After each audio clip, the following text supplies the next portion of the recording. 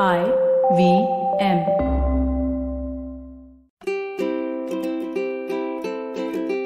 Hello and welcome to the Habit Coach podcast. I am Ashdin, Doctor, your habit coach, and today with us in the hot seat we have Pratul. Now Pratul, he asks, when pursuing your tasks or goal, how do we tackle the FOMO or the fear of missing out on other fun social activities? It does lead to draining of our energy and especially knowing the sacrifice of not having fun.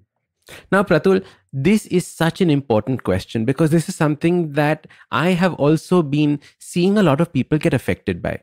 Now, the FOMO aspect is divided into two parts. The first kind of FOMO that we feel is the kind of FOMO that we see from the social media that surrounds us. Now, if only you knew the kind of preparation that went into creating that perfect post to make you feel FOMO, you would not feel it anymore. You have no idea just how fake the posts that you see, the posts that you love, the videos that you watch are. So many times when you are going with travel bloggers, you are only seeing one aspect of what the travel blogger is showing you. You are not seeing the other side of the camera where there is garbage on the floor, where people are having a fight, where this is happening. It is so hectic. You are only seeing one aspect that is causing this fear of missing out, which is causing this, I also wish I could be there.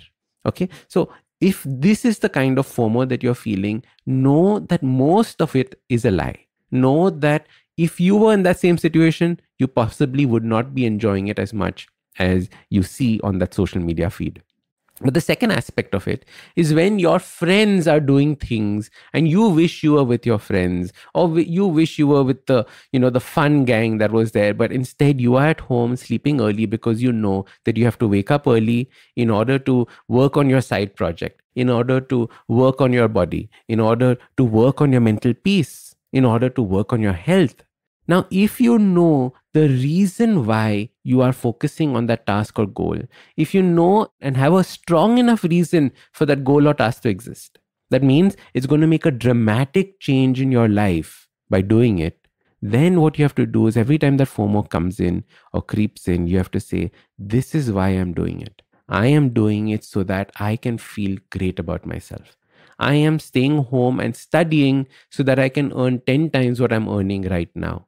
And very soon, you will realize that you overtake everybody else in the way that they are growing. Your priorities are what are pushing you forward, and your priorities are what are defining your life. Many times, the people that you're feeling FOMO of do not have the same priorities as you. Their priorities are maybe fun and partying. That is what is missing. I was talking to an entrepreneur the other day, and he was saying something very interesting. We were discussing what he would do if he was back to being 24 years old. And he said that I would not waste my Fridays, Saturdays, and Sundays partying. I would not waste my Fridays, Saturdays, and Sundays out with people. Instead, I would be focusing on what is really important to me, creating either deep connections with my family or working on my business or working on my side project. He said that as a regret. Now, you are lucky enough to be able to not have those regrets in your life because you can choose.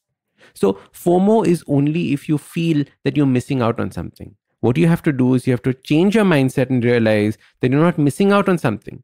You're in fact creating something for the future. And in fact, Monday's episode talks about this. We talk about how you have to pull back in order to shoot forwards.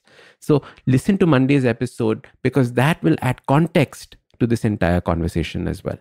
So FOMO comes in two ways. The stuff that we see on social media, completely fake. And the stuff that happens with our friends and our loved ones, that FOMO is stuff that we have to understand is a difference in priority. Your priority is different. Their priority is different. It is perfectly fine to have that kind of FOMO. All right. Now, if you want your question to be answered, check out the link below, click on it and send me a nice big question so I can answer it for you. I'm Ashdin, Doctor, your habit coach. And remember, awesome lives, they start with awesome habits. Usually in a podcast, it's me who speaks to you and you who listens. But I've been seeing your comments and it's time. It's me listening to you. Following the overwhelming success of this podcast, the good folks at IVM Podcast Network have decided to come up with a Kannada adaptation of the show for those who prefer listening to it in that language. do make sure you let your Kannada speaking friends know about this as well. Now, if you like this podcast, don't forget to check out other interesting podcasts on the IVM network.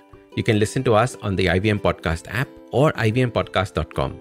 You can also follow us on social media. We are at IVM Podcast on Twitter and Instagram. If you want to reach out to me, I am at Ashdin Doc on Twitter and Instagram. We have a brand new habit coaching online course, quizzes, videos, and a lot more on the website awesome180.com. So check it out now. Hello, everybody. It's been another great week on the IVM Podcast Network. On The Habit Coach, communication consultant Cass Thomas tells Ashdin why communication always needs to start with us. Misconduct is back with Season 3. Raghavi and Nisha tell us the real-life story of Gangubai Kathiawadi.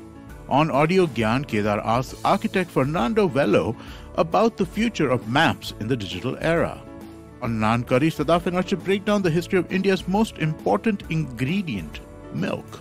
And on Marathi Kirkitun, the Deshmukhs talk about Ravi Kiran Mandal and his contribution towards Marathi poetry.